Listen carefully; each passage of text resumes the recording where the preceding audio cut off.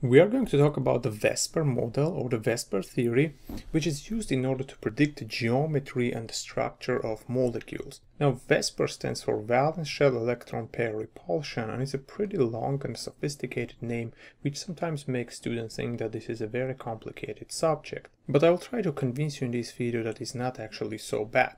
So, valence shell electron pair repulsion, and the key word here is the repulsion. As long as we understand what this repulsion refers to and we're able to apply this principle, we should be able to predict the geometry of many molecules. So, in order to understand principle, let's start with something that is not actually about molecules and atoms, just a simple concept, and it can be anything.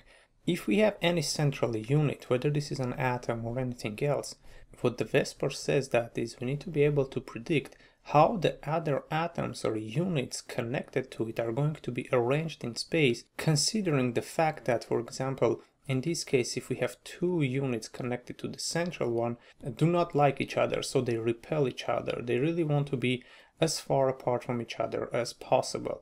So, in order to make that geometry the most optimized, what we want to do is we want to push these two units away from each other, and if we do it, the optimal angle for these two is going to be 180 degrees. So if I put them like this, straight just away from each other, and this is 180 degrees, this is going to be the optimal geometry for this structure that has two units connected to the central one. So what about if we have three units connected to the central unit? So let's put the central unit and put three other units here. 1, 2, and 3. So how can we arrange them to be as far away from each other as possible? And you can pause the video for a second and try to get the optimal geometry and then check the answer here.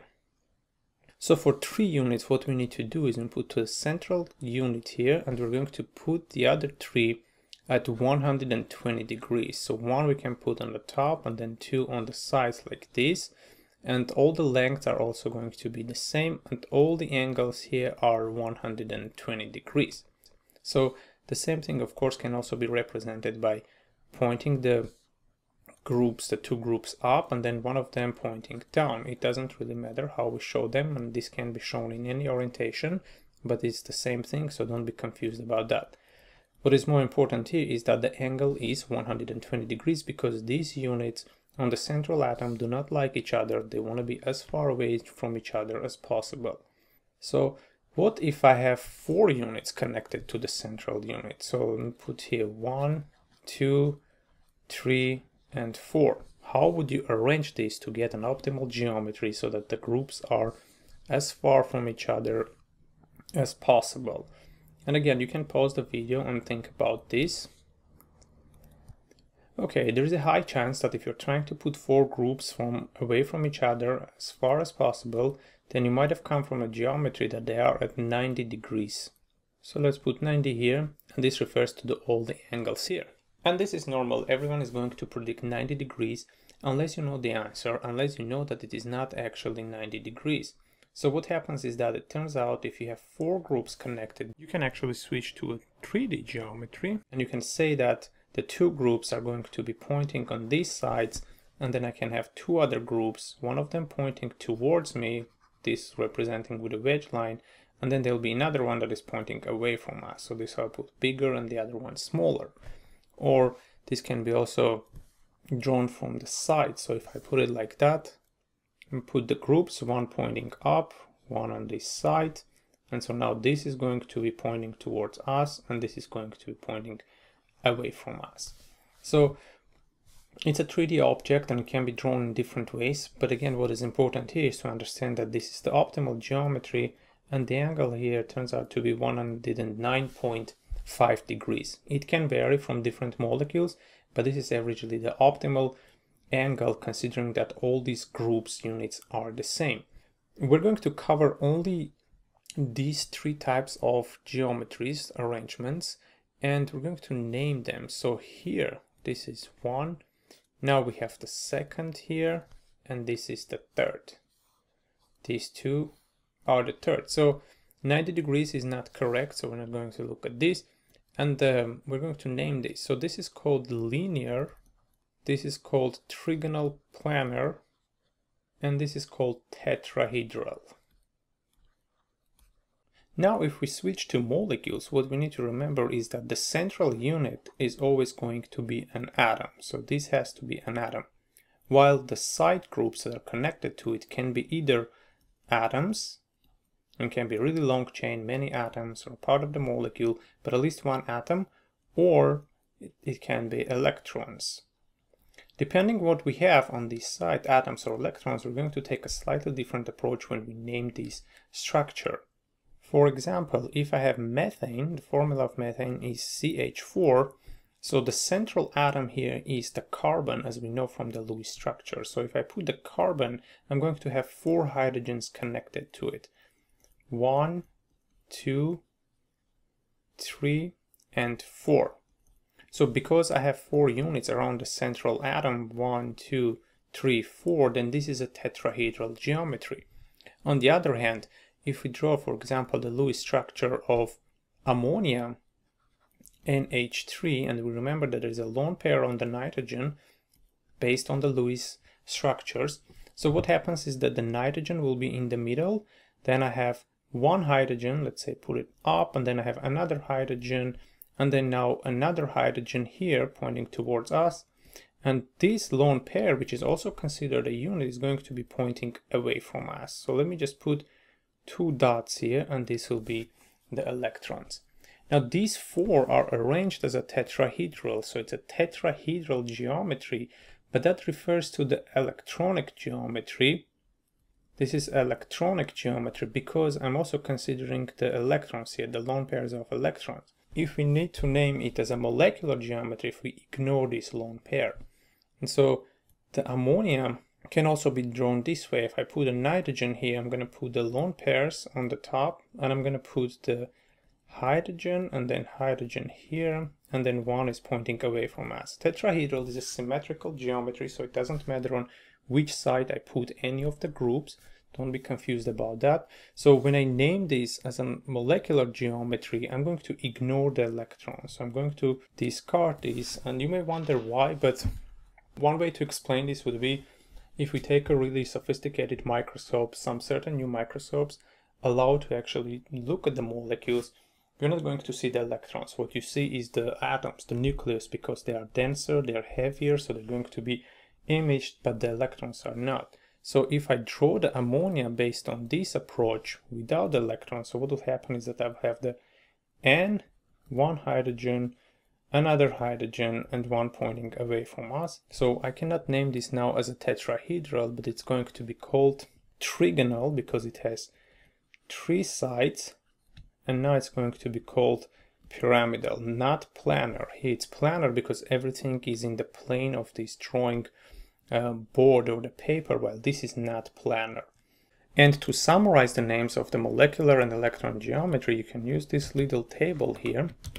In this representation, what we are seeing is AX, AX, AX, and then we have AXE. E is the electrons, X is the terminal atom, not the central one. So I can have a central atom with 3 atoms, then it's trigonal planar.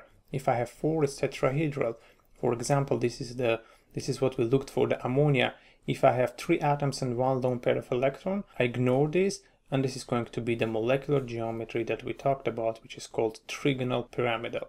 Same, if I have 2 atoms and 1 lone pair of electron, I'm going to ignore this lone pair of electron. I'm going to call these based on how many atoms I have on it. So this is called the band geometry. Now for any molecule, in order to draw the VSEPR theory, follow these steps.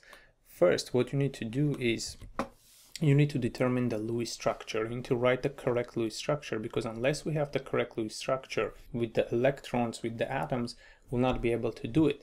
Second, you're going to count how many atoms and lone pairs of electrons are connected to the central unit. So this is not how many electrons, but how many pairs of electrons we have around the central unit.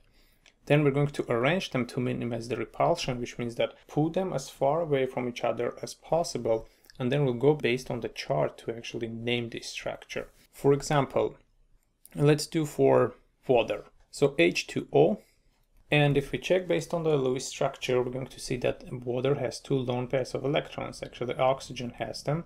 So now what we're going to do is we're going to put the oxygen in the middle. And now I'm counting the steric number. So steric number refers to how many atoms I have around the central unit. I have two hydrogens. So let's put it here. I have two atoms. And I have two lone pairs of electrons together. So two lone pairs of electrons. Let me just put E here. So the steric number is 4.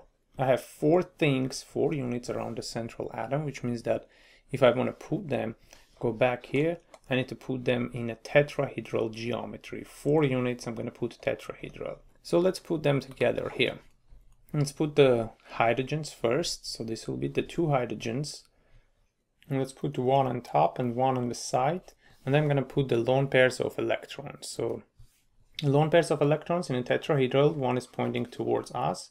Let's put it like that. And then we have another lone pair that is pointing away from us. So 4 units arranged around the central unit, 109 degrees, about 109 degrees. And so at this point, finally, if I want to name the molecular geometry, based on our procedure, we're going to ignore the lone pairs because we don't count them when we're naming the molecular geometry. So if we do that, we're going to have oxygen and with 2 hydrogens like that. And now these correspond to the bent geometry. So the molecular geometry of the water is bent. Now the bent geometry can result from different electronic geometries. For example, hypothetically, you can have central atom A connected with 1 lone pair, and you can have 2 other atoms, let's say B and B, and as an electron geometry, the angle here is 120 degrees. But if I discard the lone pairs of electrons, I'm going to have A with B and another B, and this is also bent. But here the angle is 120 degrees.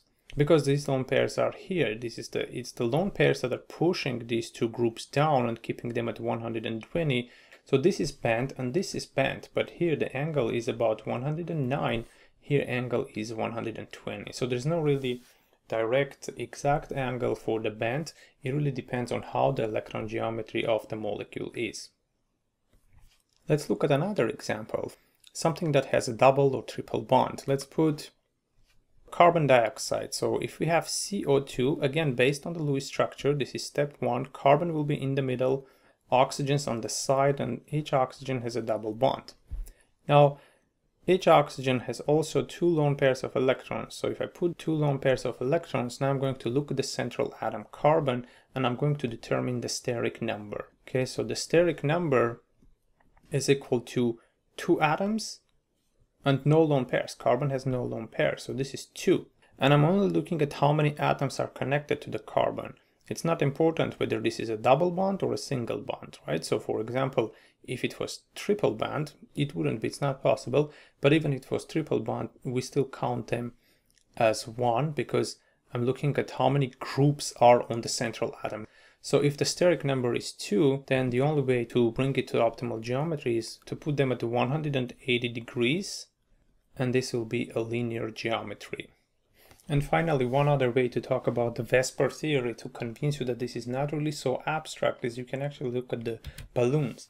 What happens here is that we're saying that the central unit here is going to be the center where the 2 balloons or 3 balloons are connected. So right here, this is the central unit, right there the central unit, and we have here the central unit.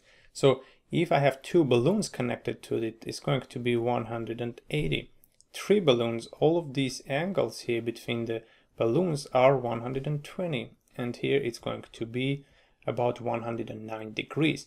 And this is actually a pretty good example representation because in fact when we're saying the 2 atoms are connected, let's say carbon with the hydrogen, it's coming from an overlap of the orbitals. So carbon has an orbital, let's say sp3 or sp2, whatever it can be, and then hydrogen also has an orbital, s orbital, and let's say this is sp3. So what it is that the orbital in a way is represented as a balloon, and if I want to arrange the orbitals optimally, I'm going to get to this geometry. This is a little bit about the hybridization, which is a different topic, but it just shows the idea how this works. Check the examples below, do some more practice to get confident in this topic.